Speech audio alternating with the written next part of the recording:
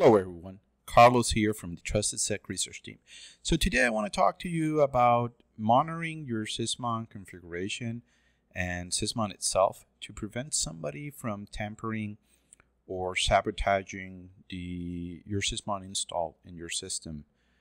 Attackers, when they go into a system, one of the things they'll do is that they'll gain situational awareness, and once they see Sysmon, they will either operate around it, and if they're not able, they will try to disable it.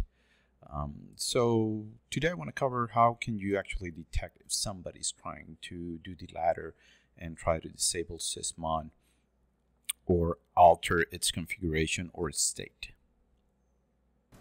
So here's a simple configuration that covers some of the attacks and some of the things that we may see that people actually do against Sysmon itself. First, I want to talk about the channels themselves, the event log channels. This is one thing that an attacker may go into the system and will actually just simply disable specific channels. Among them, one of them is going to be Sysmon itself. It is a channel that can be disabled. A simple example of this, as you can see here in this PowerShell script, is to simply get a handle on the event log that we want to disable.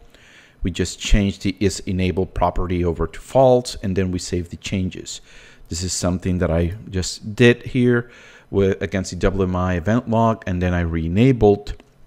And we need to track this type of behavior.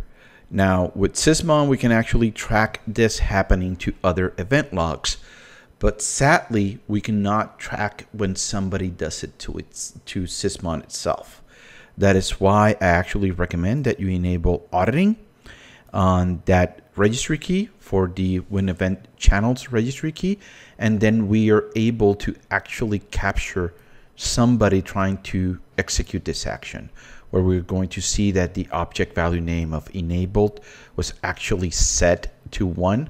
And when it's actually set to 1, what is going to happen is going to disable this event log. And then they can take their actions, and then they can re-enable the event log itself. And we would not be wiser. There would only be a gap in the events that would be collected. So people can actually kind of disable the firewall. They can disable Windows Defender logs. They can disable Sysmon itself, WMI operational, and many, many others.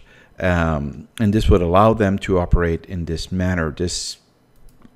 What I did here with PowerShell can easily be done actually even in .NET or even with C, just using the Windows 32 API, just to reduce the amount of chance of stuff getting logged. So this is one of the things that I actually recommend, and that you tier this with Windows Event Auditing at the same time.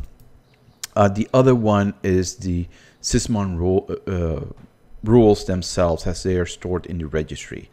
What happens is that if I go in and I disable or simply overwrite the rules themselves, Sysmon is going to take that value immediately, and more than likely it will not generate an event. So if we're using group policy, it means that in a couple of minutes it's going to be reset back to its original value. But during that time window, somebody that has gained access to your system can actually operate without getting detected. Typically, since this is set via GPO, I here do a compounded rule where I'm just checking for the Sysmon registry key itself for the rules, and I'm kind of like this checking that the image is not SVC host. So any other piece of software, process, or program inside of the system that is actually messing with the rules is going to get captured, but GPO is not going to be added to those logs. So that way I can kind of reduce on some of the space in my system, and also makes my queries a bit faster here. The other thing is that people are going to go after the service itself. They're going to try to mess with the registry key to disable the service, and then cause in some manner a reboot or something on the host.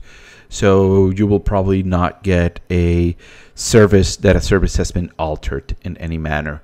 by them just starting or stopping the service via service control manager.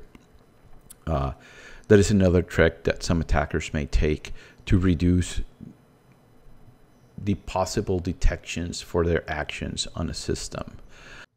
Something that a lot of people do not know is that Sysmon operates with a filter driver, and the filter driver can be unloaded with fltmc.exe, but there are other tools like Sysmon, Mimikatz itself, that also use the FLT library to perform actions against filter drivers. So one of the things that we can actually just check for is for people loading the FLT-lib DLL itself.